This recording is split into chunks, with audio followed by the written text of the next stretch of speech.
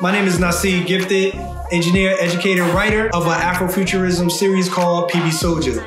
And you are now watching Brick by Brick, Behind the Creator. All right, everybody, I'm sitting here with Naseed Gifted, Brick by Brick, Behind the Creator series. The first ever one. I'm really excited to have you, man. We're going to jump right into it. And man, thank you for having me, man. Of course. Definitely appreciate it. Of course, man. You know, before we get into it, I want to just kind of pass him the ball and let him kind of speak on, who he is, where he's from, and what we're going to be talking about today. So, the floor is yours, man. Okay, well, everybody, just to let you know, peace, everybody. My name is Naseed Gifted. I'm a engineer, writer, creator of a Afrofuturism series called P.B.Soldier. Also the founder of a festival called Kim Comic Fest, where we celebrate Black animation, gaming, and comic book creators. This is an annual event that we do. By day, I'm an educator. I'm a school administrator in the city of Newark. Yeah. And at night, I write comics. That's what I do, man. That's what I do. That's cool, man. I did a little bit of deep diving into the comic books myself, man, and looking at the different characters and the setup and the storyline.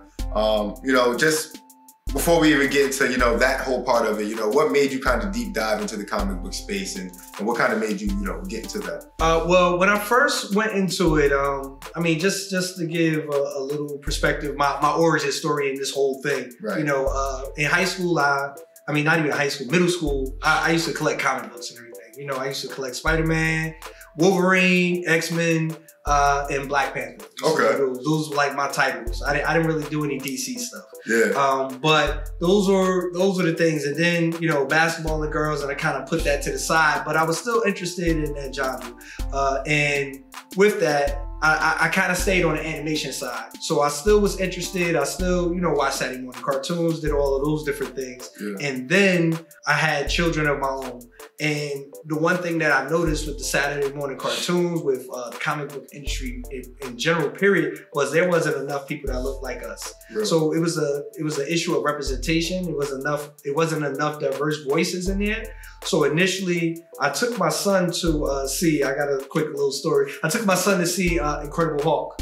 And we started having this story, or we had this dialogue about superheroes, this conversation. And I said the word superheroes, and just from education standpoint, words generate pictures, right? And when I asked him about superheroes, he would generate pictures of images of people who didn't look like him.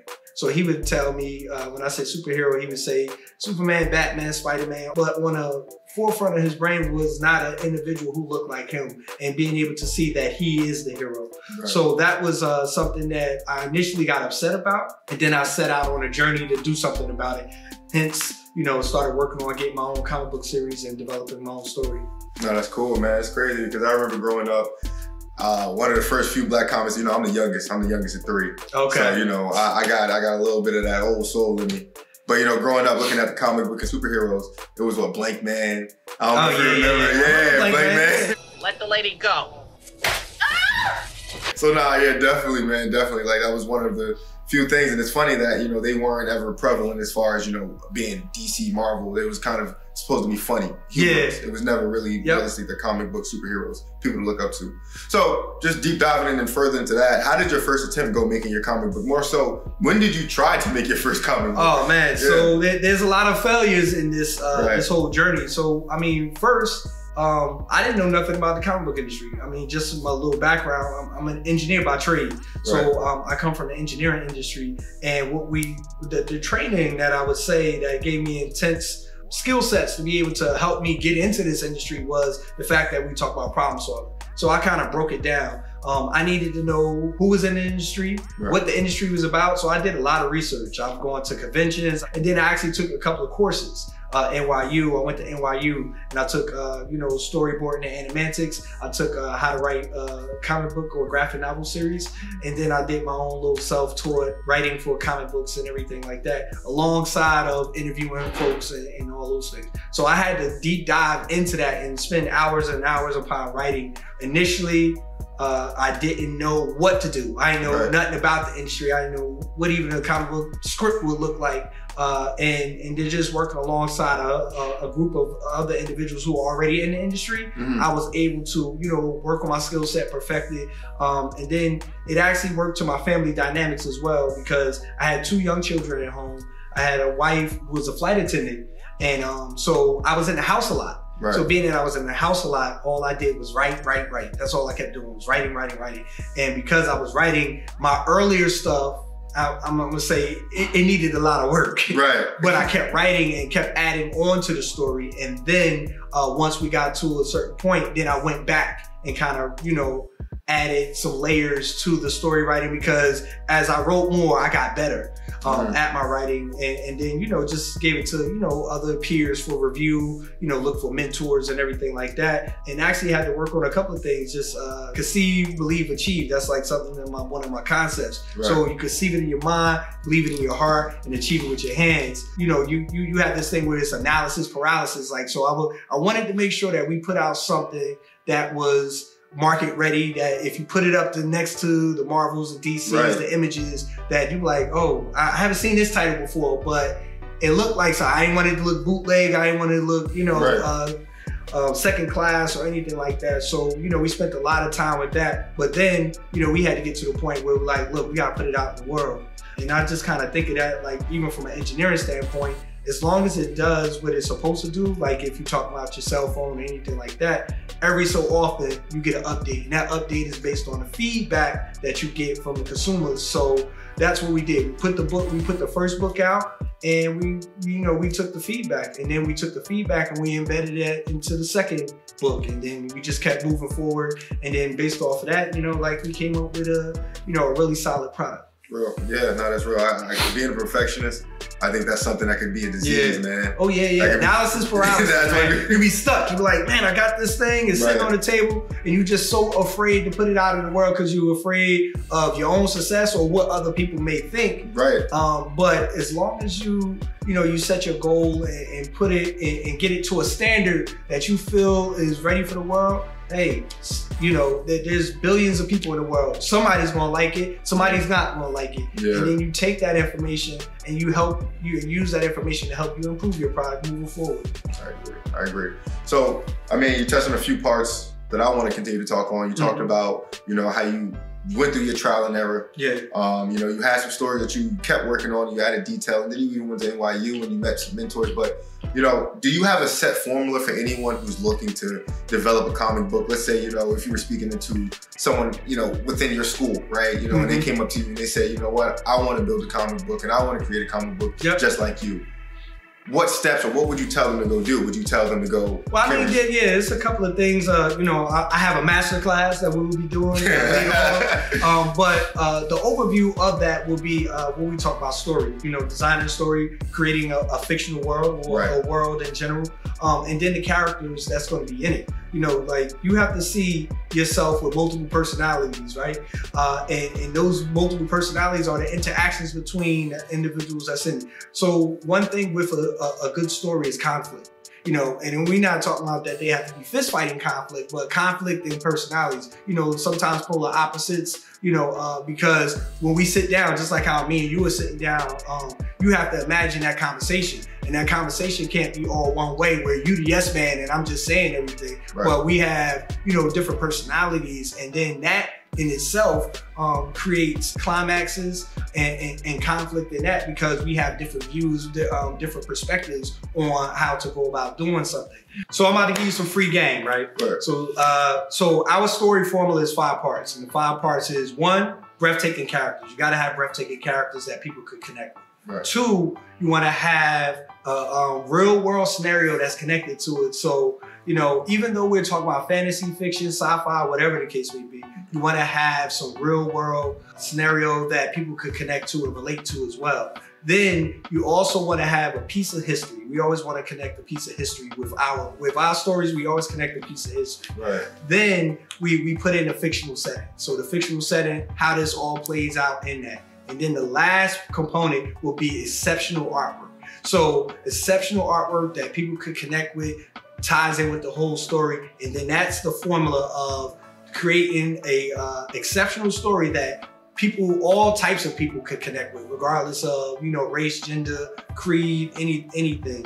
And that's our story formula. And then we'll be doing a master class on that, you know, how to tackle each one of those little elements. Yeah, man. I got to tap into that, man. Yeah, if you really want to learn how to make a comic book, make sure you tap into that, man, because it actually helps me translate to the next question, right? Because now I'm going to apply a little pressure on you and ask you a question. You know, is any of your works anything that's related to you personally, or is it connected to anybody that you know personally? Just deep diving and taking a step back, right, on what you just said. How do you apply that to your comic book? Yes. So the whole story fits that formula. So one of the things that we did was the origin of P.B.Soldier was a clothing line. We had a clothing line when we was in college. Me and a couple of my partners, we had this clothing line, and that was the logo. So we took the logo and you know, we had this whole clothing line with it, and then developed it into a series later on. So we were all engineering majors and everything. You know, we was grinding hard. You know, like, you know, when you're starving, you know, you make things happen. Oh, you know. But then probably heard the saying, like they went in with guns and came out with jobs. Yeah. The revolution was over. That's kind of like what happened to us. So, you know, we all graduated. You know, and you know, we got those opportunities, and those opportunities were life changing for us, because you know, we were poor inner city kids who got, you know, we were thousandaires, and you know, in our early 20s and everything, and that's life changing for, you know, an individual who never really had much, and trying to keep that whole spirit alive, pretty much went into the lab and kind of started creating a story. So with that, you know, it actually embeds our college, my college friends, that the same individuals that we opened this clothing line with. Took a real world scenario. So we took Stop and Frisk, the Patriot Act, and we ramped it up a little. So what would that look like in the hood if it was a worldwide campaign? Like, what would that look like? And that's the whole political environment of P.B.Soldier. And that's where the Terrorist Act of 2011, which was the 10-year anniversary of 9/11, happened, and how we infused that into the story. And then how would that happen from a hood perspective? Right. You know, like how would we interact with the people if there's a world government, because they're looking to stomp out terrorism worldwide? What does that look like? That's the political environment that you have within the pages of P.B.Soldier. That's cool, man. Because I think, you know, a lot of people from the outside looking in, they want to understand what we go through. And I think, you know, you making it relatable and digestible in a comic book format, that's just definitely something that, you know, our culture needs. Oh yeah, you know? I mean, you know, our origins, we always told stories through pictures, and that was the hieroglyphs or metanetta. And, you know, and those are all written on the walls of Egypt way back when, because all comics are is pictures and words telling stories. You know, going to the origin, those were the first comics that were actually written on the walls of Egypt, and now being able to make that relatable to today's individuals. Just talk about, you know, just trademarking and licensing and publishing, right? I know nothing. I'm like Ben Simmons, I need help. I'm like Ben Simmons, I need help. You guys gotta help, you gotta help me. So how does that work? I know, you know, when you're starting off, and with anything, you know, you're passionate about it at first. You're naive, you're just doing it. You're doing it for the love, and then, you know, that money aspect gets involved into it, and then you realize, you know what, I wanna be profitable with this. So how does that work from a trademarking, licensing standpoint? So your business is definitely, you want to handle your business first, because anyone can take your IP, which is intellectual property. So to be able to protect it, you know, I know a lot of people who've heard of the poor man's copyright, where you take your intellectual property, you put it in an envelope, mail it to yourself, you know, do all that stuff. Yeah, I did that as well, because, you know, I wanted to double dip with that. I was like, all right, I'm gonna do this and I'm gonna do that. So I have my manuscripts, my characters, my storylines that were written all the way from 63 episodes of this whole storyline written. Nice. You know, so I have it laid out from front to back. You know, like what the first saga will look like, and then I got what the next saga looks like. So I did all of that. I did my characters. I had my character designs, and then I went to U.S. copyright and patent. And a lot of people don't know, I'm about to use the free game. It only costs $35 to do that. Really? Yeah, $35. How is that? And the process is super simple, where you just upload it in files. So, and the one good thing that you need to know is that once you do the process, you can dump everything into that So if you, so I did my character files, my story files, my episodes that I had up until that point. And then of course I did the layouts of the preceding episodes that's gonna go after that. So if anyone kind of took tried to take my story, I already kind of covered myself by putting all of that, by putting all those files into my copyright file when I filed it. And that was 9 years ago. I did that 9 years ago. But I knew where the story was going, so I just kept building on that, and I just kind of stuck to the format of what I initially laid out. That's dope, man. As you should, you gotta protect yourself, man. Oh yeah, you definitely gotta protect yourself. And a lot of people think you need a lawyer and everything like that. Like I said, this is free game. A lot of the stuff will be in the masterclass that we're gonna be doing later. That is $35, man. $35. Yes, sir. Just to talk about something fresh and something interesting, right? And something, just the way the world is going. How do you plan on connecting, or do you see any type of space to connect, you know, P.B.Soldier and, you know, NFTs, or just integrating that into the blockchain space? You know, that's kind of really big and prevalent nowadays, especially with a lot of these artists and creators and even, you know, musicians and I'm sure even publishers at a certain point are going to jump into that space just because of what you can do and leverage with that NFT itself. So do you see any, you know, room for that? Do you have any capacity? Oh yeah, definitely. I definitely see room for that because it's all about intellectual property. So being able to take your intellectual property and put it on a blockchain, we talk about distribution.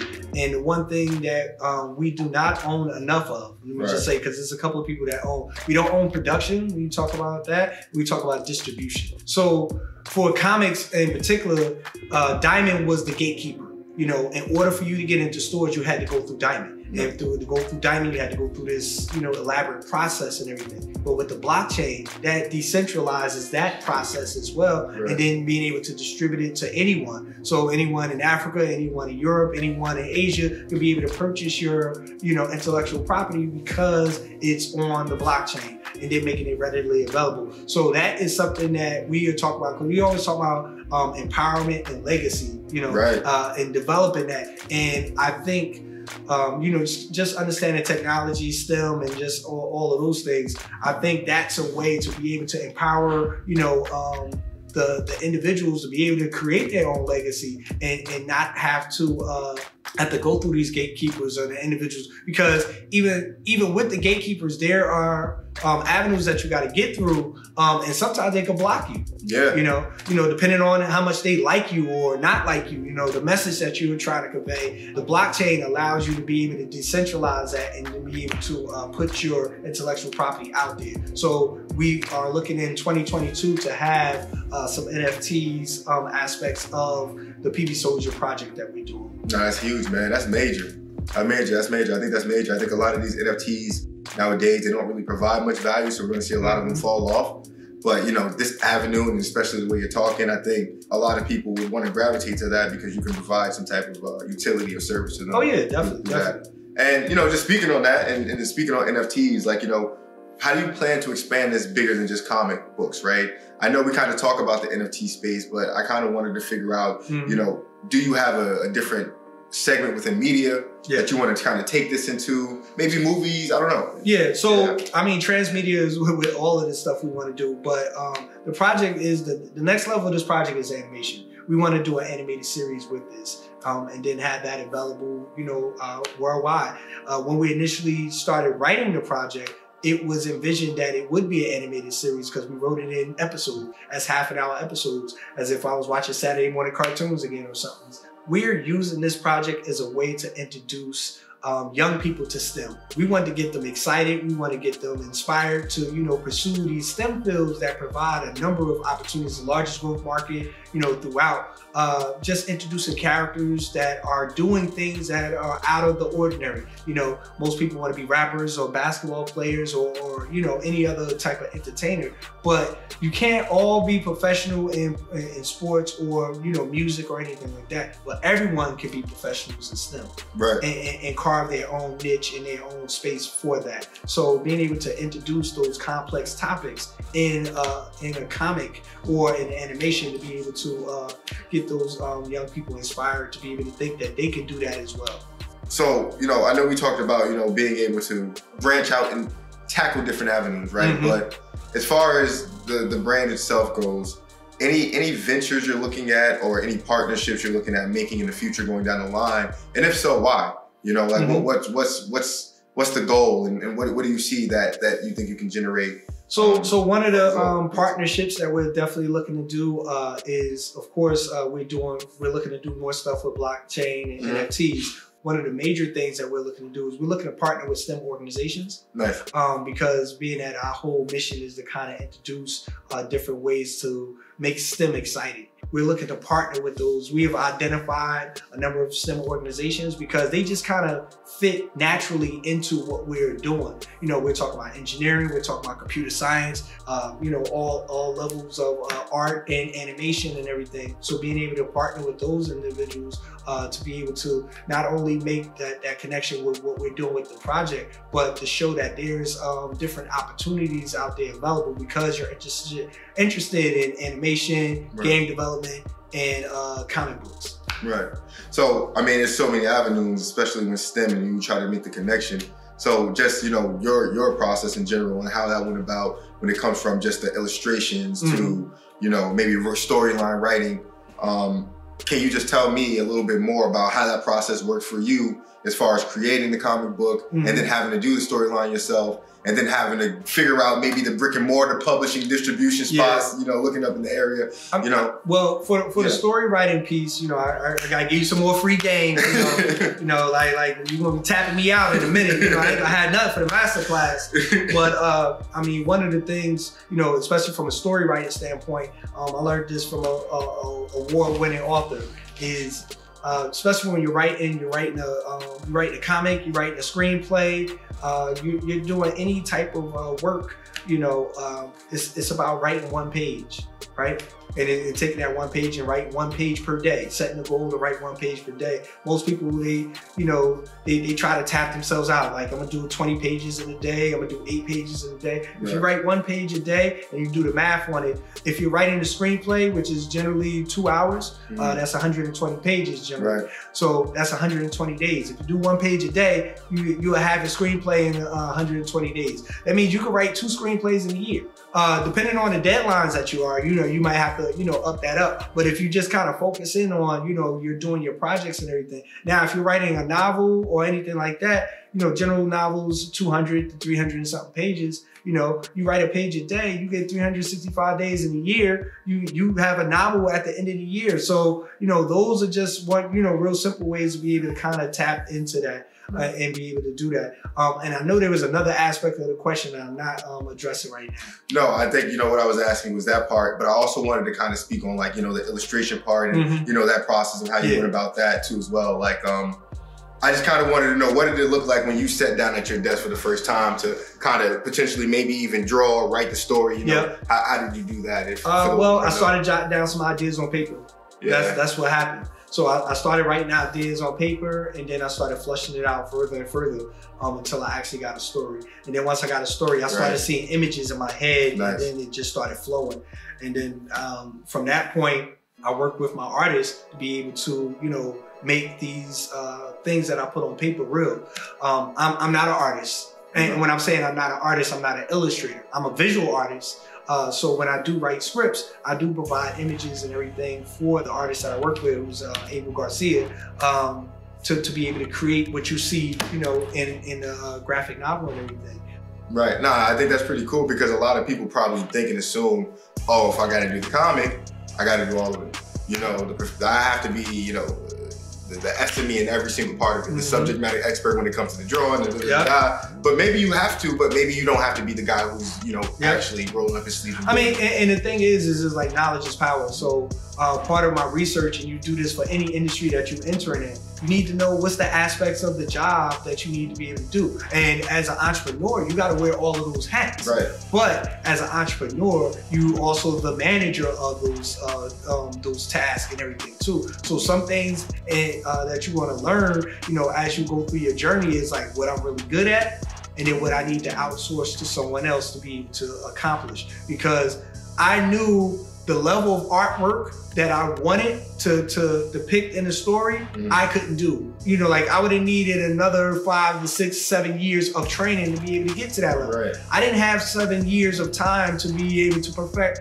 my artistry work, my graphic design work, to be able to do that. So I worked and partnered with someone to be able to do that. Right. Okay. No, that's cool, man. I mean, you know, we talked about all that, and I kind of wanted to kind of start to wind down and, you know, take enough of your time here. But before we transition into the next segment, which is going to be the fun part of the segment, we're going to play a little game with Naseed before he let him go. I think, you know, he gave us his time today, and, you know, we want to leave in good spirits. But anything you want to tell the people that maybe I didn't kind of ask you, and you feel like you think it should have been addressed? You know, I'm only one side of the conversation. I definitely would love to hear what you think should be said to the people. Oh yeah. I mean, the thing that I like to talk about is just from a business perspective. You know, you may have an interest, you may have an industry that you want to penetrate. You know, there's always a conference, a convention that's attached to that. Find what that conference is. That's one of the main things that you need to do. These are like the points for regardless of what business you're going to.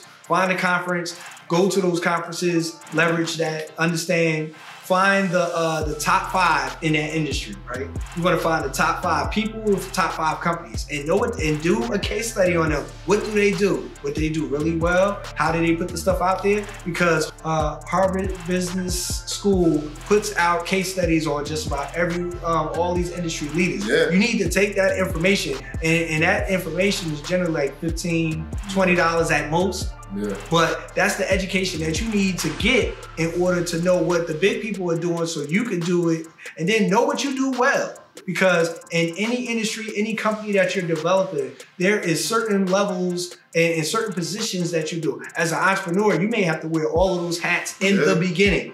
Yeah. You know, you need to have knowledge of that, right? But you don't need to be the expert. You know, you surround yourself with individuals and you partner with individuals that can do those things at a high level. And that is something that you need to be able to do in order to be successful in regardless of what industry that you're in. And the last piece is get a mentor. Anything that you're looking to do, you know, there's somebody who's doing it and you want to tap into them and tap into their brain. You know, you don't want to, you know, reinvent the wheel. Everything that you are looking to do has been done by someone, but of course you probably have a vision to be able to modify, build, test, modify on a higher level. And that's what you do. So you take that information and then you put your own brand on it. I think that's some good tips. As far as the conference, you know, it's something as little as that can slip your mind and you just don't think about that when you're in your process. But I know that you have something that you work on every year, the ChemFest. And you know, it could be a good opportunity for someone who wants to be involved in the comic book space to come visit. I know you have some notable names there over the past year. Do you want to just give some people an idea to feel what happens there or what goes on? So that conference? ChemFest is our annual festival that we host where we celebrate Black animation, game developers, or gamers, and comic book creators. We're going into our 8th year with this. But this is the nexus of where the creators of today meets the creators of tomorrow. So we want to be able to inspire that next generation of creators. So those who are interested in developing their own comic book series or developing their own game or developing their own animation, that is something that we wanted to create for people to be able to showcase. And also develop a training grounds for individuals so they can actually do what others are currently doing. Right, yeah. Always got to pass the knowledge along. So, you know, we talked about mentors too. And before we let it go, you know, I want you to just give the people your information on how they can find you if they want to reach out to you and continue this convo. So, if you're looking to contact me, my Facebook is Naseed Gifted. Instagram is Director Gifted, you know, at Director Gifted. All the other social medias will be PBS Media Studios and P.B.Soldier, at P.B.Soldier. That's on all of the platforms, Twitter, Instagram, Facebook. It's at P.B.Soldier, at PBS Media Studios. Yeah, definitely check him out and get you right, man. And he's going to be announcing those master classes soon. I advise you take it. We didn't have a long time, but we definitely got some good information in the segment. So we're going to wrap it up. We're going to play a game. Real simple game. We're gonna play a game called The Choice Is Yours. And how this game goes is basically, we'll ask you a question. If you feel like you need to explain, you can, but you get to make a choice and the choice is yours. And it's all gonna be kind of simple related to comics and gaming and everything. So Marvel or DC? Marvel. Okay. I'm a big DC guy, but I know why you would pick Marvel, man. Marvel Comics is what got me into the industry, right? Yeah. That's what I used to read when I was a kid. The movies aspect of it is, I think Marvel is superior in that aspect. Yeah. Animation wise, it's DC, hands down. So so if I look at it from that standpoint, Marvel movies and the comics, that's because that's what I used to read. Right. And then DC for animation, hands down, they got it on smash. Yeah, man, that last Justice League movie got me, man. I really like that one. So Spider-Man and Iron Man. Spider-Man. Okay. Deadpool. Oh, go ahead. I'm curious. No. Spider-Man was one of the titles that I used to collect. So Todd McFarlane, who did a phenomenal job. He's the individual who created Spawn and everything like that. He was the artist when I first got introduced into Spider-Man. And the way he did the webs and all that stuff, and then kind of they went with the story direction. That kind of made me gravitate to that title. Oh, it's a good one. Deadpool or Wolverine? Wolverine. I respect it. Wolverine. Deadpool. He cool. Deadpool is cool. And it's funny, I got introduced to that character through kids. So, I work in the school system and they talk about Deadpool. Right. Wolverine was just like, his personality, he's just the best to whoever do it. Right? Lone Wolf, man. Yeah. I liked him on all aspects and all levels. Okay, next one is Hulk or Thor? Incredible Hulk. Yeah, Hulk. Yeah, Incredible Hulk. I would say Hulk. You say Hulk over Thor? I like Thor, man. Yeah, I like, see, the whole Avengers squad was like the B-list group. Like growing up, that was the whole B-list. Because in the 90s or in the late 80s, it was X-Men, it was Fantastic Four, and it was Spider-Man. Right. Like those were the titles for Marvel and everything. Right. Avengers, nobody really, they knew about it. Marvel sold them off. They was hoes, so they sold them off. They sold off their top line stuff. That's why Sony and everybody else got it. They just reacquiring those properties. Wow. So they had to go with the B-list crew, which was the Avengers. I mean, and the spin that they did, they made them top of the line. Like everyone knows about them, but nobody knew about Iron Man, and they knew the characters, but they weren't the top echelon of Marvel titles and everything. Even when you look at sales and everything, it was Spider-Man, it was X-Men, and it was Fantastic Four. Those were the three. And then everybody else who were connected to those worlds. But the Avengers was like, Spider-Man was here, X-Men was here, Avengers was down here, back then. But for this new generation, they don't know about the X-Men. They don't know about Spider-Man like that. They think Spider-Man was a part of the Avengers, right? Everything like that. But Spider-Man was standalone, the most popular character out there, next to Superman, Batman, and everybody else.